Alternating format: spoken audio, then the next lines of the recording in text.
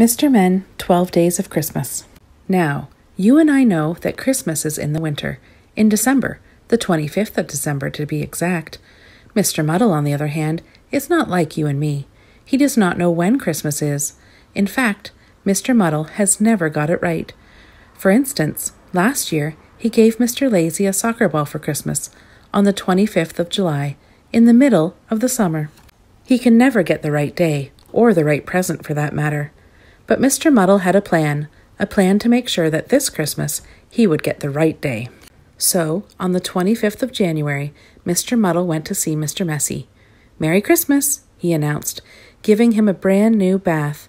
The wrong day, and the wrong present, if Mr. Messy was honest. But Mr. Muddle had a plan, and he was going to stick to it. On the 25th of February, he gave little Miss Tiny a new pair of shoes. The wrong day, and the wrong size. On the 25th of March, he gave Mr. Grumpy a joke book. Mr. Grumpy thought he must be joking. On the 25th of April, Mr. Muddle gave little Miss Quick a pet tortoise. "He's not very quick off the mark," observed little Miss Quick. On the 25th of May, he gave Mr. Bump a skateboard. Ouch!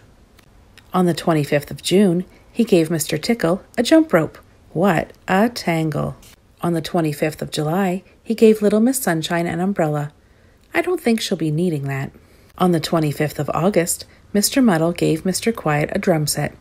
Mr. Noisy was very jealous. On the 25th of September, he gave little Miss Twins one pair of socks. "Oh, too kind," said the twins. On the 25th of October, he gave little Miss Whoops a china vase.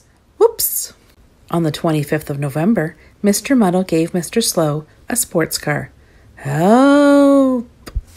Mr. Muddle had been wrong 11 times, so when he got up on the 25th of December, his 12th day of Christmas, he was sure he must have the right day. He took a Christmas pudding round to his neighbor and knocked on his door. "Merry Christmas," Mr. Muddle announced proudly to his friend. "I think you're in a muddle, Mr. Muddle. It can't be Christmas, because I'm off on my summer holiday," said Mr. Wrong.